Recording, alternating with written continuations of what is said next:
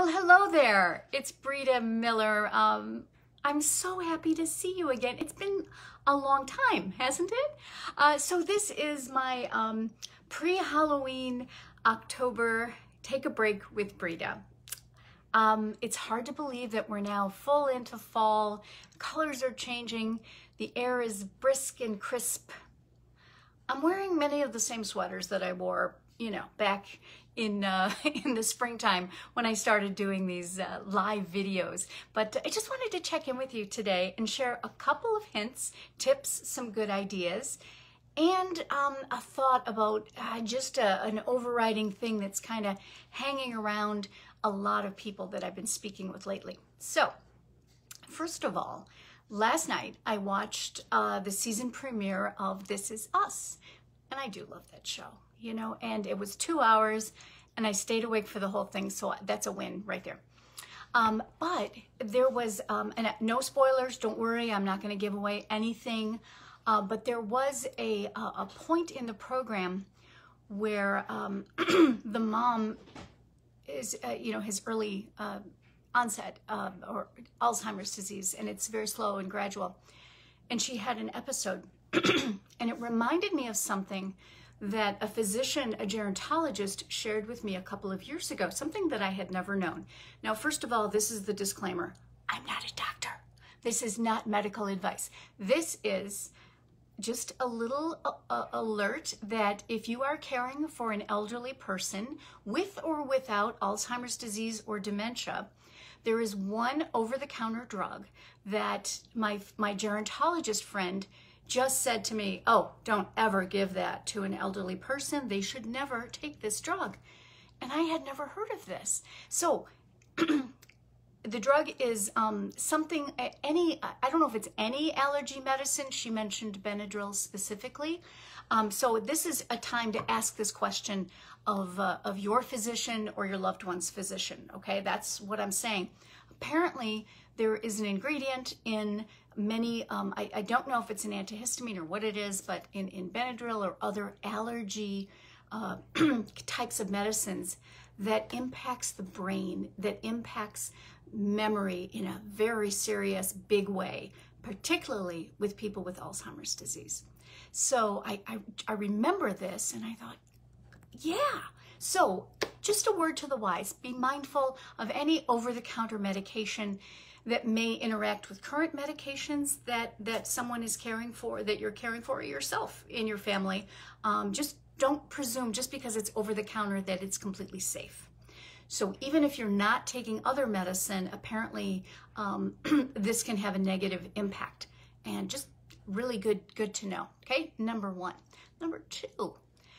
So everyone in our household, thank God, has been healthy this last year, or is it 10 years that we've had COVID?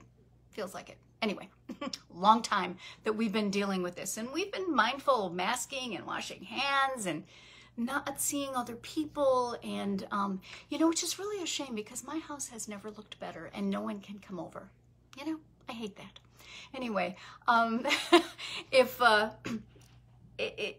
this whole idea of being smart and staying safe, it's not going away. We're still in the thick of it. And anyway, a few weeks ago, Jim wasn't feeling well. He thought he had a fever. He wasn't sure. So I go to the medicine cabinet looking for the thermometer, which we have not used 10 years maybe. And I found what I thought was, I was grateful it wasn't one of those glass mercury thermometers because we used to have those.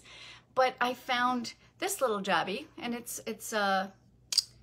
just an inexpensive electronic thermometer, but I had no idea how old it was. And honestly, it's easy 10 years old. And that means the batteries are easy 10 years old. And I had no idea whether I could trust it, whether it even worked. And when you're dealing with someone who's not feeling well and you really want to know whether they have a fever, or is it the fact that they're under, 10 blankets and sweating a little bit, maybe that's the reason. Anyway, that's when I knew I needed to resolve this situation. When COVID first came about and we were mindful of it, I thought I should get one of those fancy thermometers, you know, that every business seems to have, or a doctor's office or places that you go where they just scan your forehead and they can tell what your temperature is. As my father, you know, would say, he hated invasive procedures. He viewed taking your temperature as an invasive procedure, by the way. Anyway, so I started looking for them, and then I kind of forgot about it. And I checked at Costco because, you know, that's usually a good place to buy things at a good price. Sold out, sold out, sold out. I wasn't really worried about it or obsessed about it. But anyway, the other day I was getting a prescription refill at the pharmacy, and right next to the window they had a little display of these babies. And this is the kind of thermometer that is used by places that just scan your forehead. So I bought it. It was $23, not super cheap, but not crazy expensive.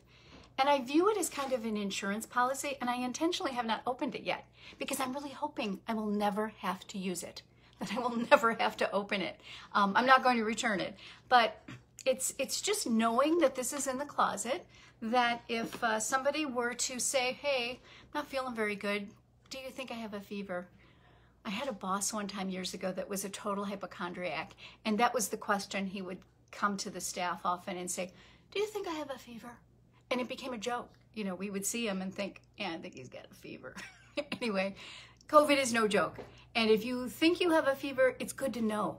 I was listening to a video podcast today from the University of Michigan Health System, and a couple of the bits of advice that they gave that I'd like to share with you. And I did post a link to this conversation on my Facebook page. It was really good. It was an ER doc, it was a nurse, it was a social worker, people who really know what they're talking about. And they said that first and foremost, people ask, well, should I go to the hospital? Should I go to the ER? And the basic thing is, if you're having a hard time breathing, if you can't breathe, like if you're catching your breath, go to the hospital. But the ER doc gave, I thought, a really good bit of advice. He said, call your doctor in advance to let them know that you're going to head there. That could impact your insurance, could pave the way, could make your appearance at the ER a little bit smoother, a little bit easier. But also, if you have information, if you have a reliable thermometer, not a 10-year-old one with maybe a dead battery, but if you have a reliable thermometer and you could say what your temperature is, then when you get there, they can compare it, which is a good thing. And the other thing he talked about was, and I don't know the name of it, oxy something. It's that little thing they put on your finger to measure the oxygen levels in your blood. If you're caring for someone who's pretty fragile or frail or has some pre-existing conditions that makes you more concerned about them, you might want to get one of those. It's not invasive, and it helps you, this pulsometer, I think I'm sorry, I don't know the formal name of it, but it's a helpful thing to have. And again, to be prepared and forearmed can eliminate a lot of stress, eliminate a lot of worry and guesswork, and just kind of help you take care of other people, and at the same time take some of this pressure and burden of making all these decisions off of you. So those are the tips and helpful hints from Breeda today that I wanted to share with you. But the other thing the other big bad word that I'm hearing an awful lot lately is guilt. Guilt. People are just feeling guilty, and about lots of things that they have no business feeling guilty about, okay? Now, let me tell you this. If you have done something wrong, if you have hurt someone, guilt is a good thing. It's a legitimate emotion to feel, and then the next step is to make reparations, to apologize, to fix the thing, to make amends with what you've done. Now, I'm not talking about that kind of guilt. I'm talking about the guilt that you might feel when you're doing well, or you're doing something to take care of yourself, and it sucks the joy right out of it. You're spending so much time feeling guilty about sitting down to read a book, or laying down to take a 20-minute nap, or feeling guilty about getting a massage, or going for a walk by yourself with no one else, not thinking about anyone else. and you're feeling, oh, you know, I shouldn't be doing this. I should be doing blah, blah, blah, blah, blah, blah. Let go.